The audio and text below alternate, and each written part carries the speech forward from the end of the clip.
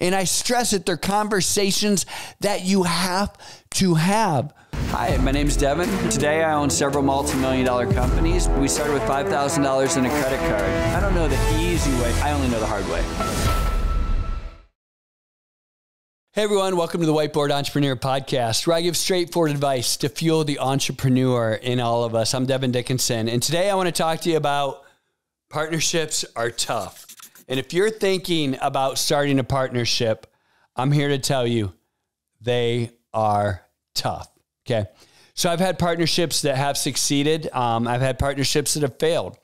And the partnerships, so I want to talk about how to make a partnership work, but I also want you to consider whether a partnership is worth it in your situation. So most of the time people are like, oh, hey, I want to start a company. And, you know, we always feel very insecure, especially when you're just starting. And so the inclination is I need a partner, right? Because a lot of times if you kind of boil down why you had a partner in the beginning, a lot of times you probably didn't need a partner, but you wanted a partner so that you had someone to kind of do it with you, right? Like this encouragement, like, okay. And listen, I get it. That's how I started. Like, I think it makes sense, right? A lot of times you just need someone that gets into it together with you to give you the encouragement to move forward. But if you can do it without a partner, it makes things a heck of a lot easier. Now, I understand that, you know, in some scenarios you need that encouragement, and in other scenarios you need a partner because you can do one aspect and the partner can do another aspect. And so it just makes sense, like, hey, it's a hand in glove. Let's go. Let's do this together. And a lot of times that makes sense too. But I would also say maybe you can do one aspect, but could you hire someone to do the other aspect? Or could you pay a consultant to do the other aspect? Or could you just have an employee do the other aspect? Does that person need to be a partner? And the reason why I would encourage you to not have a partnership, if at all possible, it's because it's very difficult to work together. If you think right now about how many marriages in the U.S. sadly don't make it, why would you think that a partnership is going to make it, right? And you say, oh, well, marriage is way more complicated because, you know, marriage, you have to pay bills together. Okay, that sounds like a partnership. Oh, marriage, you have to buy a house together. Oh, well, you have to get a place, you know, you both agree on for your business. Well, marriage, you know, you have kids. Well, in a partnership, you're probably going to have employees, right? Oh, but in a marriage, you have division of task. Well, I can guarantee you in a partnership, you're going to have that. Oh, but in a marriage, you know, you have this time management and who's going to do this then and who's going to pick up the kids and who's going to do that.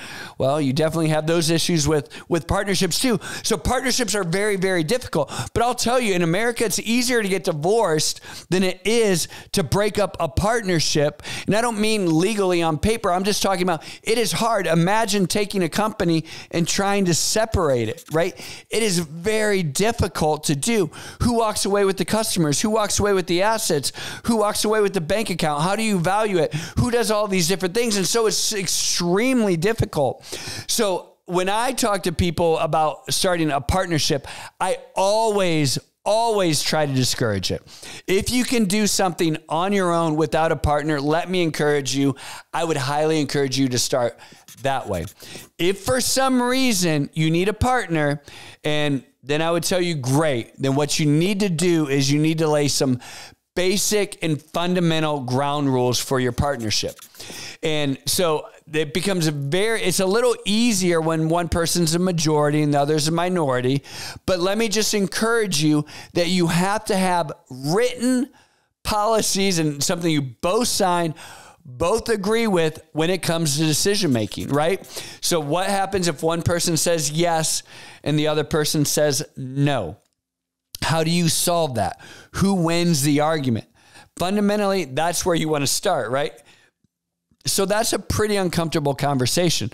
So I would start my partnership. Before I did anything, I would sit down with my partner and I would have that conversation and say, okay, well, if we're going to do this partnership, how do we solve that? And if you can't get past that, right? If you can't get past that answer, well, then you ain't going to make it as a partnership, right? And so let's say you say, okay, great. We're actually I'm going to be 51% owner and this person is going to be 49% owner. And what that means is at the end of the day, if we disagree, then we're going to go with my decision and not this person's decision. Okay, great. Well, that's a good start. But what happens if you disagree so often that you're going to try to separate the company? Well, this is where I think it's very important going into the business that you already pre-negotiate how you will separate if you're going to go away, right? And so I think there's things called like a shotgun buy-sell agreement where you can basically say, hey, if this just isn't working out, each one of us has the opportunity to make the other one an offer. And if the other person can't match that offer, then, that person gets the business. So that way you make sure that the other person's never taken advantage of, because, you have to give them a fair offer. And if it's not fair, the other person can basically counter that offer. Right. And so there's some things that you can do to make it fair in the event of a separation. And I highly encourage you to do a prenup, right? Do a prenuptial basically and meet with an attorney so that going into this, that you can already determine how you're going to separate if you separate, right? Because it's not as easy as you would think. You just say, oh, we're just going to separate. I take 51% and they take 49%.